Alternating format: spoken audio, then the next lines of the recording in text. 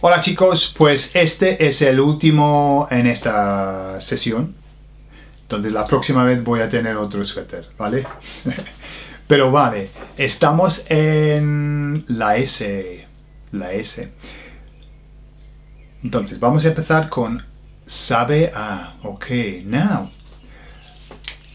there's something very interesting about this saber, because it can mean to know, but with saber a it can mean to taste of, okay?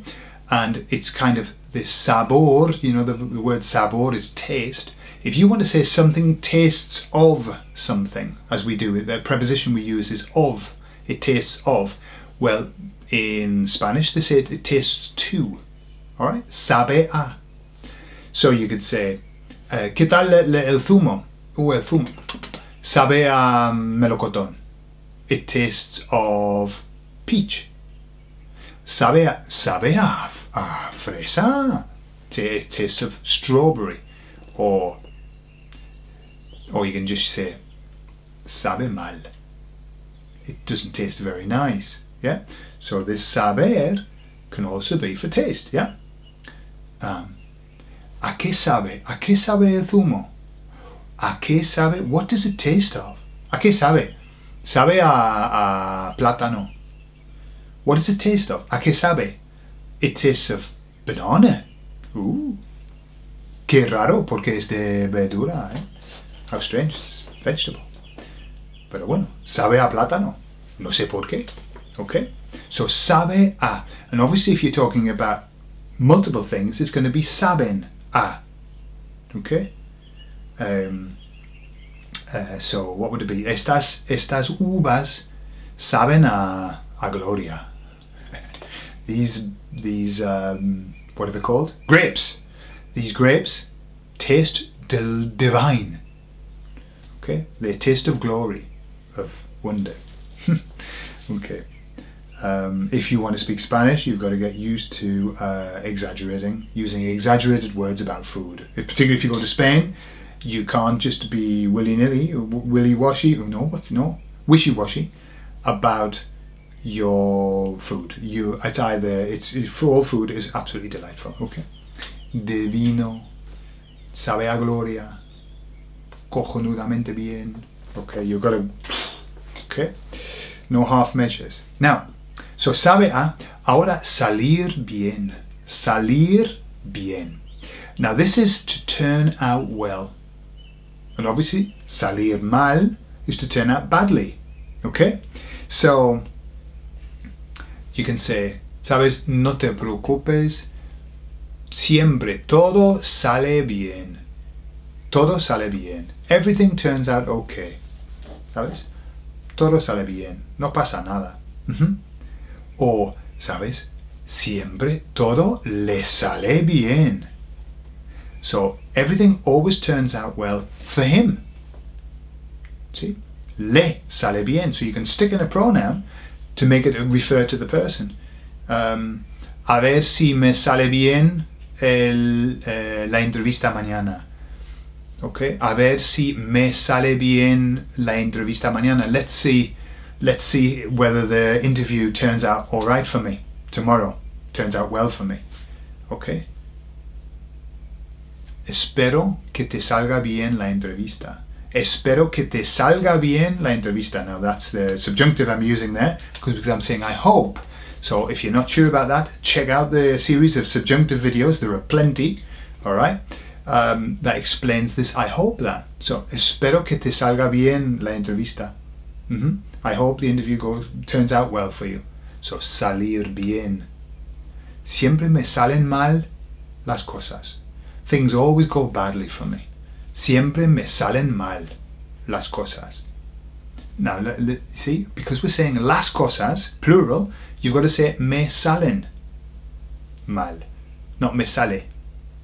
Just like gustar, you see the pattern? Me gusta, one thing. Me gustan las cosas, I like things. Me gustan.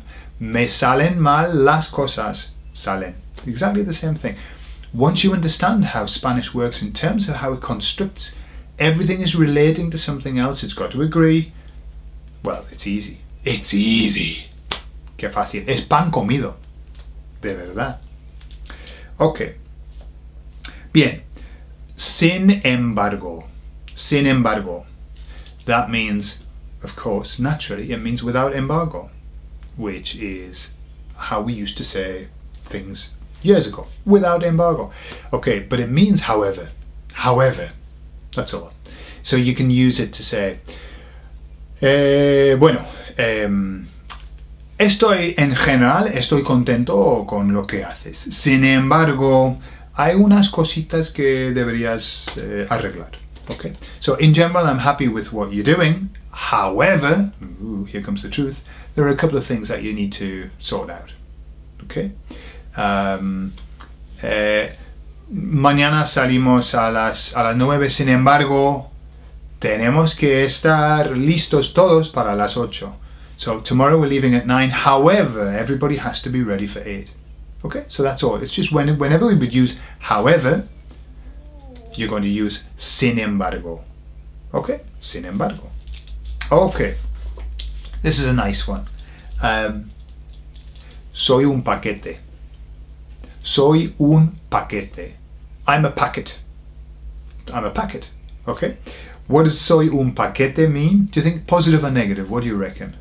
Positive or negative? You talk about yourself, you say, joder, que paquete soy.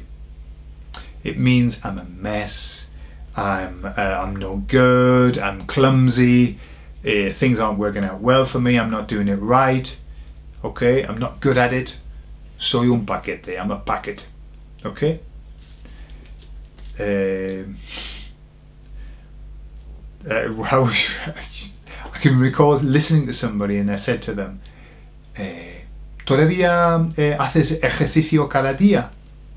Porque he used to do lots of exercise, and he said, joder, estos días no hago nada. And I said, ¿por qué no? And he said, no sé, soy un paquete. He was very sad, and he called himself a packet. And I said, why are you not doing exercise? He said, I'm a mess. I'm not in a good place. I'm not very good at it, or whatever. Yeah, something's going wrong. Soy un paquete. Okay, I'm an idiot. All right.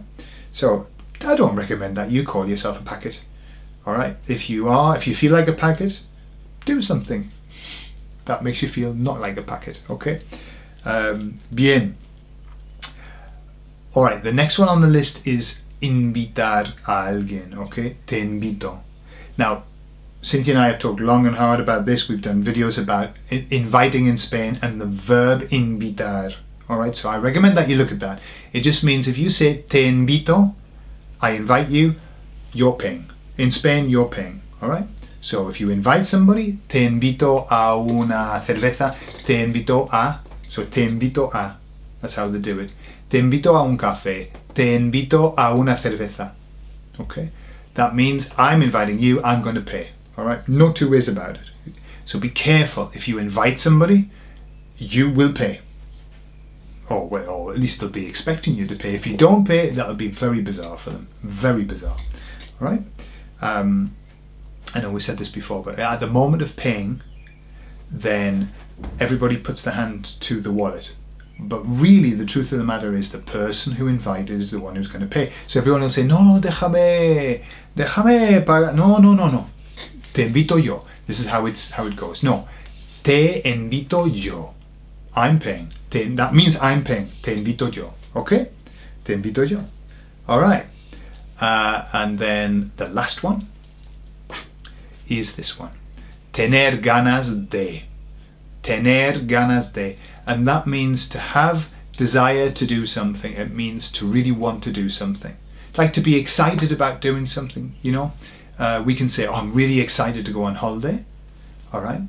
I know we talked about excitement, ilusión, but also you can say, tengo muchas ganas de irme de vacaciones este verano. I'm really looking forward to going on holiday. I'm really excited about going on holiday this summer. Tengo muchas ganas. Equally, you can use it to say, I don't really want to. For example, you can say, ¿sabes? Mañana vamos a salir todos, pero yo no tengo ganas. All right, so tomorrow we're all going out, but I can't be bothered. I don't want to. No tengo ganas. No tengo nada de ganas. I don't want to go out at all. Okay, if you put nada in, sometimes that makes it at all.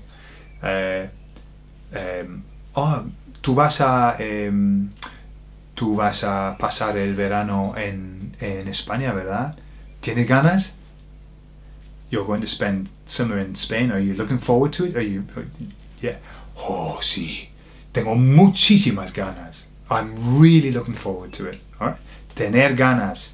To be looking forward to something. Pues yo tengo muchas ganas de veros en el siguiente vídeo, pero hoy no, porque ya estoy cansado y voy a tomarme un té. Entonces, hasta el próximo. No queda mucho, estamos casi allí. 2 o 3 vídeos más y ya habremos terminado. Entonces, hasta luego, chicos. Hasta la próxima.